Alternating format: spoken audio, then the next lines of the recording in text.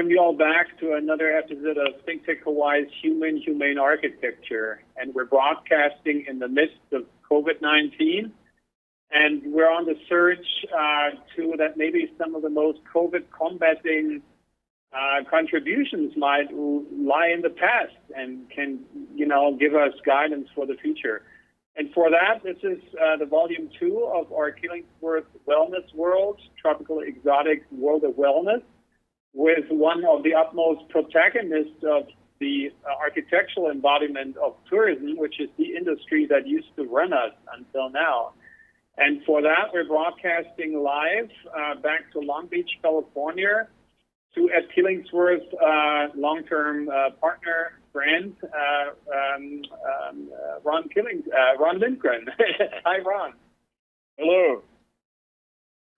Now I gave you Ed's last name even. He adopted you now. And of course, we're having with us again our co-host back in Honolulu, Hawaii, where it all started, DeSoto Ron. Hi, DeSoto. Hello, everybody. And let's get the first slide up, and Ron, jump right in and do a little recap of where we had left last time in the volume 1. Yeah, when I last had the pleasure of being with both of you, I was talking about how those successful design aspects of those early Killingsworth hotels that were in Hawaii all those sort of good things reappeared again in hospitality projects around the world. And this slide all showed images from the Boca Beach Club, which was a good example of how Ed had learned lessons in Hawaii and applied them in semi-tropical Florida.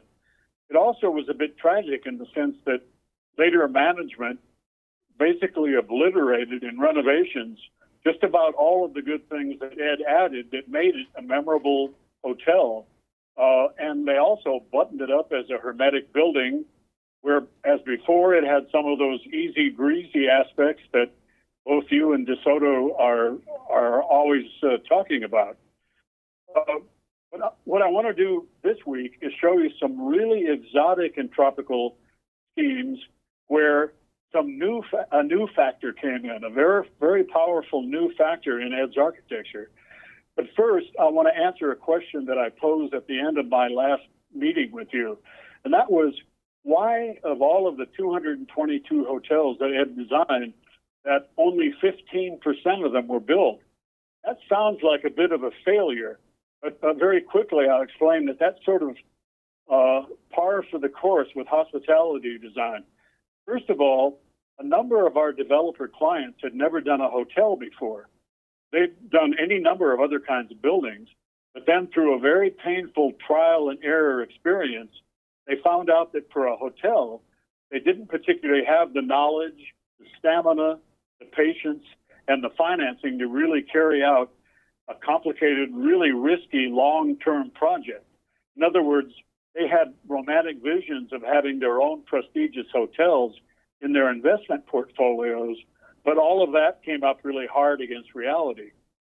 And of course, some developers who had specific sites but didn't own them, they just wanted schemes from the Killingsworth office to sell a bank or someone else on providing money for development and building of a hotel. And I have to admit, it didn't happen all that often, but some developers and investors simply weren't sold on the schemes that the Killingsworth office presented them. But if you go to the next slide, please. This happens to be a collage of some projects that I'll talk about. These were all foreign hotel projects, and Ed was involved in 37 different countries. The problem with international work was that it often foundered on unforeseen and completely uncontrollable and sometimes even tragic events. For example, that project in the lower left-hand corner, inroads into the Middle East were completely lost because of the 1973 Arab-Israeli War. A number of our hotels didn't go ahead. Inroads into the Caribbean region were lost because of racial tensions that got so bad that there were, in fact, it climaxed in the late 1970s when tourists were being shot to death by nationalist snipers on golf courses. Inroads into Mexico, a project on the lower right, were lost when our very own client, a billionaire German, by the way, Martin, antagonized the very president of Mexico himself in disagreements over the use of foreign investment money to build hotels. Yeah. And DeSoto added to that picture. He said, "This looks real, but once again, this is thanks to the intricate, heavy hands of your business partner Larry Stricker that we had the show with last week, and then next week again." And you said not only he was working on that, but also his son David, that he's now doing the vineyard together, right? Correct. Every image on that slide is either a drawing by Carlos Diniz or a model built in our office by Larry Stricker. I was going to say that the 1992 Los Angeles riots squelched the Halekulani's Los Angeles Hotel just a week before construction was to begin on a 33-story urban tower right downtown. But no doubt, the greatest blow to potential Killingsworth work around the world was a decade-long collapse of the Japanese economy that started in 1990. Banks suddenly just didn't have any money for construction loans. In Hawaii alone, 5 Killingsworth resorts were lost on 4 different islands, whose value at that time, the aggregate value, would have been about $1 billion. Wow. Now, while 15%, again, doesn't sound like much, with all of those reasons, it turned out that was pretty much par for the course. In Hawaii, however, 7 out of 22 commissioned hotels were built, and there our batting average was a sparkling 30%. That is fascinating insight, Ron, from somebody who's actually there. Indeed. And I was going to give a very quick recap of some of those Hawaiian things that Ed did that made those hotels so successful, so that when you look at the 2 that I'm going to show you today, you'll be able to pick up on them. Remember, he provided unforgettably memorable arrival experiences.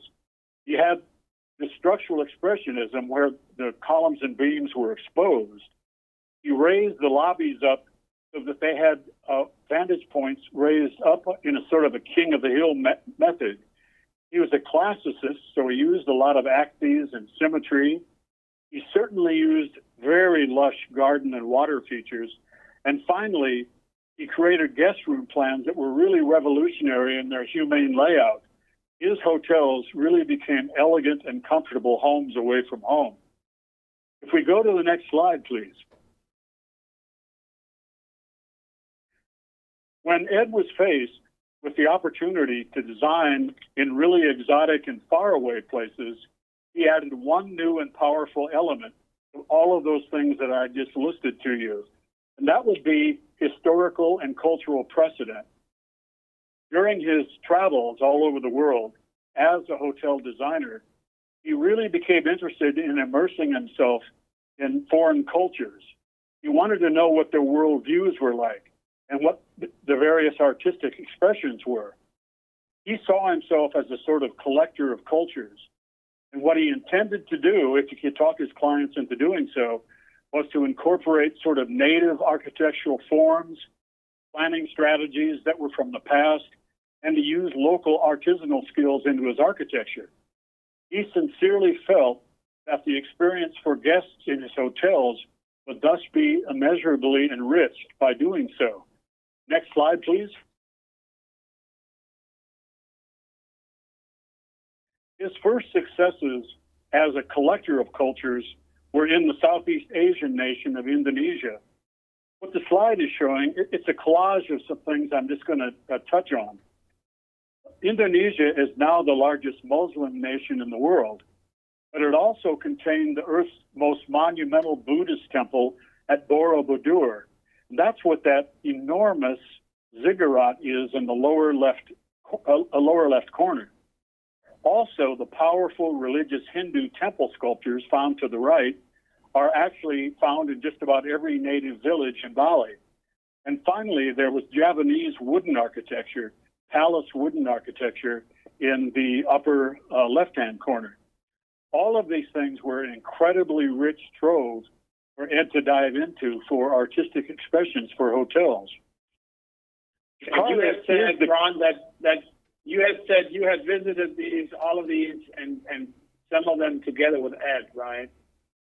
Yes, that was the glory of working with Ed Killingsworth on international work, is the chance to actually see these places and be inspired myself, not only Ed, but myself and other members of the Killingsworth firm who often traveled with him for just those reasons. Great.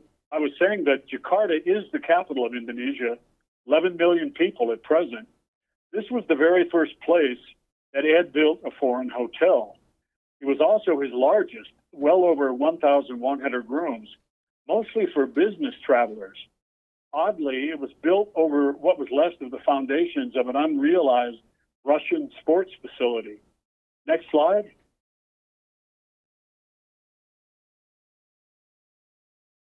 Frankly, I have to admit that the mid-rise concrete hotel that Ed and I and Larry Stricker all worked on in phases from 1974 to 1991 didn't have any particularly distinguishing architectural features, but in its sort of modern plainness and its simplicity, it did serve as an effective backdrop to a really remarkable freestanding tile-roofed entry lobby structure. Looking at the picture, Ed convinced his client, Pertamina Oil Company, to recreate the museum wooden palace architecture of ancient Yogyakarta in the lobby design. All of those exposed columns, beams, and wood structure are heavily carved, and they're all inlaid with traditional gold and vermilion ornamentation. This, in my mind, is Ed's most lavish lobby interior. He left it to those who knew how they could do it so that it was genuine, a genuine expression of the architectural past. Next slide, please.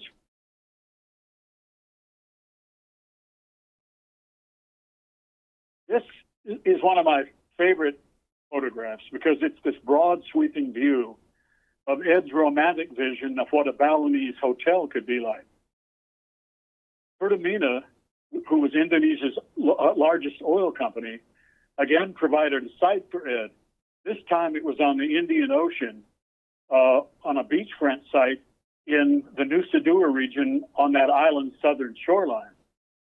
Ed's challenge here, in his own mind, was to combine that immersive Hindu cultural experience for the guests with the very best of Western hospitality services. The clients were definitely expecting Western comforts in 560 affordable guest rooms. The clientele were mostly middle-class European, Australian, and New Zealander tourists who were looking for something memorable in their time in Bali, but something they could afford. Next slide.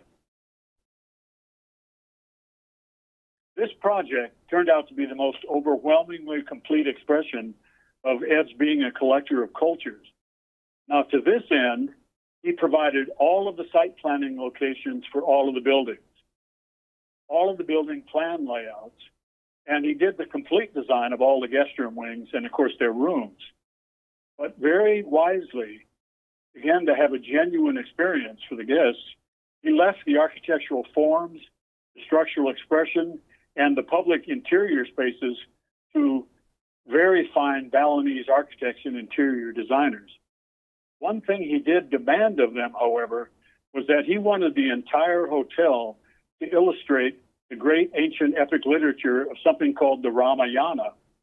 So everywhere you look in the hotel are sculptures, bas-reliefs, paintings, textile art, all which tell the story of this famous Hindu wandering king. And interestingly, his wanderings over decades, together with his army, his army of monkeys, bears a very strong similarity to those of Odysseus in the ancient Greek epic poems attributed to Homer. What we're looking at on the slide is the fact that monumental stone sculptures could be erected everywhere. The relatively soft stone immediately takes on the look of great age because in very short time, Bali's heat, humidity, and the heavy rains cause algae and moss to completely cover the stone, and all of a sudden you think you're in a place that might have been there for hundreds of years. What you're seeing is a 60-foot tall rear elevation of a theatrical backdrop for outdoor Balinese dance performances at the hotel. A very large dressing area for 80 to 100 performers was built under this 60-foot tower. Next slide.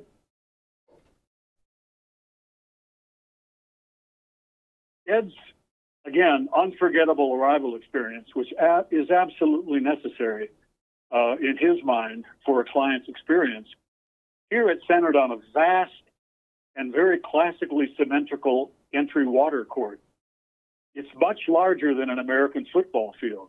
And as you can see, it contains scores of mythical snake creatures, all carved in stone and spouting water from their fearsome mouths. Next slide. The entry court's stepped water platforms were interconnected with broad waterfalls. This was an amazing water experience. The grand lobby structure is on the left, and they were flanked by what appeared to be traditional Balinese temple towers. But instead of being religious towers, they actually cleverly concealed the overhead elevator equipment rooms. Next slide. This is an aerial view of how this resort sprawls along a beautiful white sand beach and the Indian Ocean. You see that enormous water feature with that symmetrical axis centered on the tile roof porte cochere and the lobby structure in the center of the picture. Very symmetrical and classical on the entry side, but Ed very cleverly made a contrast on the other side from the lobby with these meandering lagoons in a very informal park atmosphere. And you also shared with us, Juan, that it has a life underneath it, right? Yeah, the life above and on top are pretty amazing. First of all, the guests drive up ramps in that typical King of the Hill way so that you're up in the air so you can see that water, either the classical symmetrical water or the meandering lagoons in both directions. But under the lobby, there is a completely hidden underground, 1 mile long, 18-foot wide service tunnel that connects all of the guest room building service elevators. The problem at a huge hotel like this, mid-rise hotel, is that you want to get your guest room room service meals to the guests quick, fast, and hot. And so they were all day long, all night long, people in golf carts carrying food and other service material were zipping around in these underground tunnels. Next slide. Now, the guest room buildings were really just low to mid-rise. They were only 2 to 5 stories tall. Every one of them had views of the Indian Ocean, either over man-made lagoons or, in this particular picture, over some private swimming pools. And here you see Ed's structural expressionism again in an elegant stacking of those exposed concrete structural trellis works. These guest room buildings and their facades look a bit modern, but because everywhere this monumental stone sculpture was located, that kept the hotel from looking new, but rather something built amongst some ancient ruins. Next slide. This is the daytime view of the lobby building itself. Amazingly, it's a completely all wooden structure. And it shows that its interior rose all the way up to an apex about, in fact, a very shadowy apex, about 80 feet above the floor. That tall central sculpture is of the warrior hero Rama's wife. She's someone who waited over decades very patiently for his return and the return of his monkey army from all of his epic adventures. On the floor, you see that there are placed these life-size statues of all of her beautiful handmaidens. Up in the rafters, if you look closely, there is a display of gilded mythical creatures called Garuda birds. Garuda birds happen to be sort of the Uber service for the preeminent Hindu god Shiva, who rode everywhere, place to place, on the backs of these birds. Next slide. This is basically almost the same view, but this is the nighttime view, and I added it because it's such a palatial lobby, and the space at night is appropriately very exotic, symmetrical, and beautifully lit. Next slide. This is a very serene view of that lobby, but it's from the lagoon side.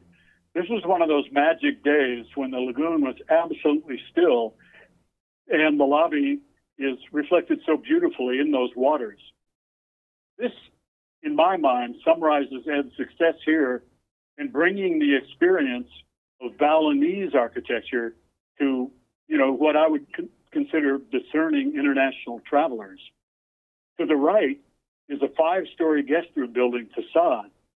But as Ed always loves to do, it's basically lost and appropriately hidden away in the tropical greenery. One of the last things I'd like to say about this hotel is when the pandemic is behind us, the trip to Bali is expensive, but I'm happy to say that guest rooms at an exotic and memorable hotel like this go for less than $200 a night. And I think we should go to our next slide.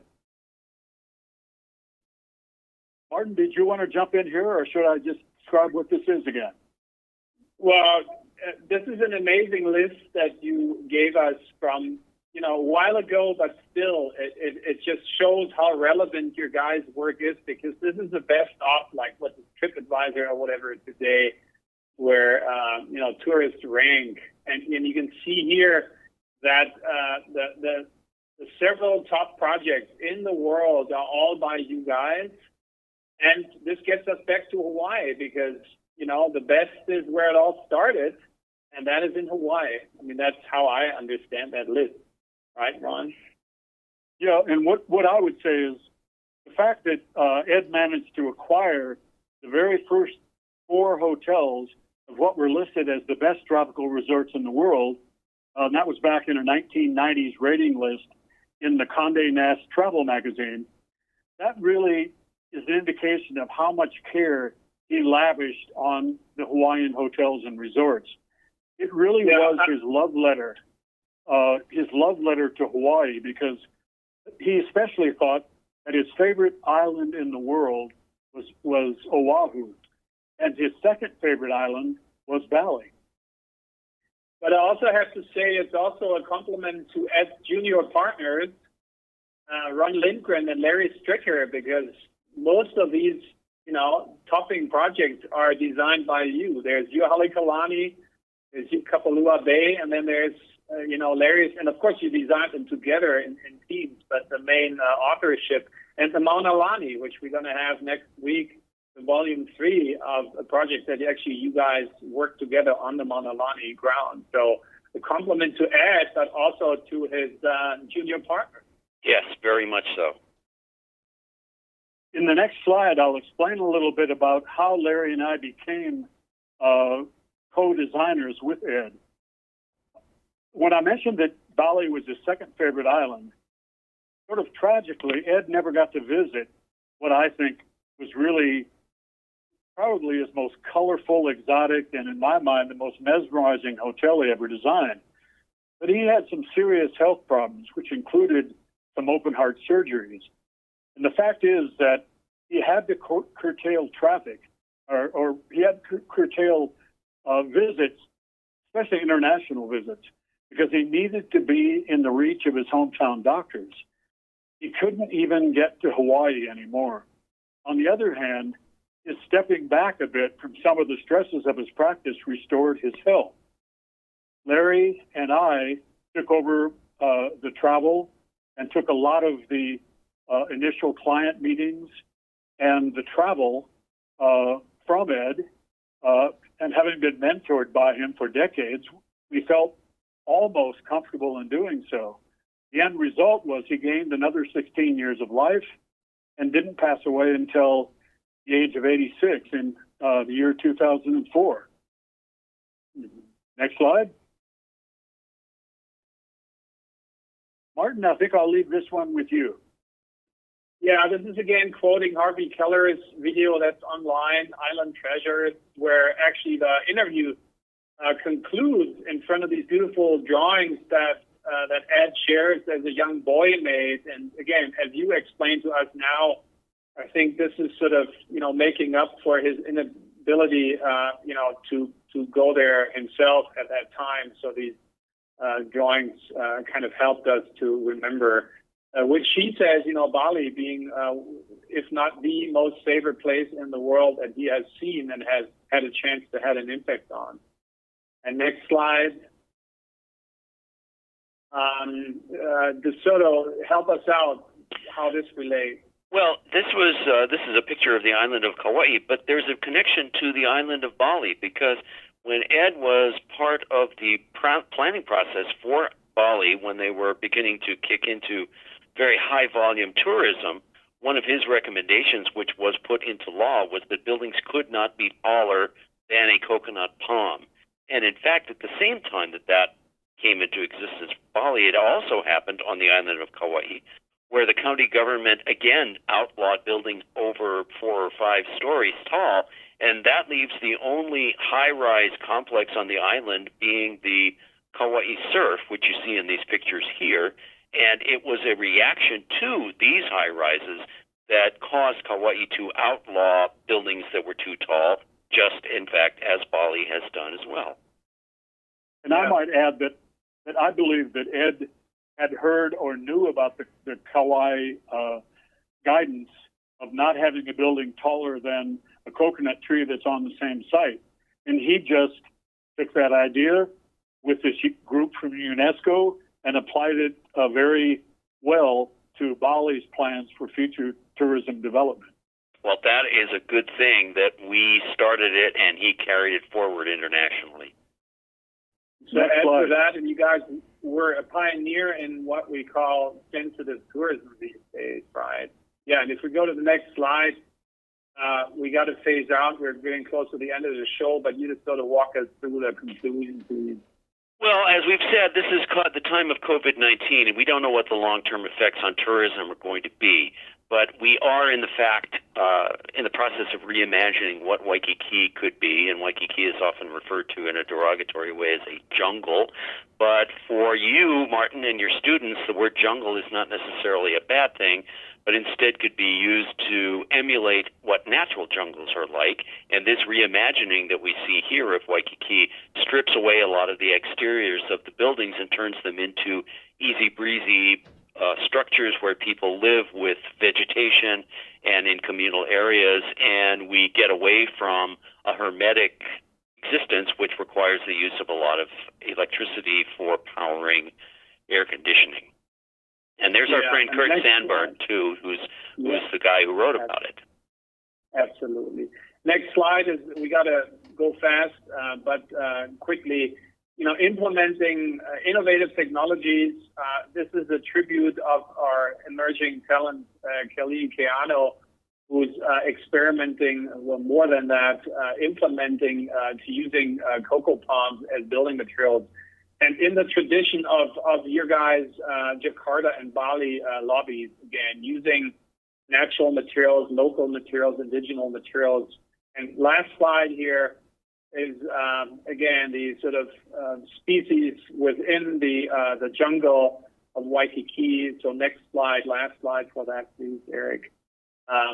Again, Ed called Waikiki the concrete jungle in the Harvey Keller interview. So this is Primitiva, one of our inventions, and we had the chance to work this out and get it endorsed by one of your partners, Ron. You recognize him. This is Alfred D. Before he passed away some few years ago in a similar high age as Ed. And so this slide is going to let you, Ron, not get off the hook because we're going to see you again to talk about what we've been thinking about in lockdown about the nature of courtyards. So see you back for that. Looking forward to. But until then, please stay all safe and sound, obviously, but as cosmopolitanly tropically exotic as Ed, Ron, and Larry. Thank you, guys. Okay, bye. Thank you. Bye-bye.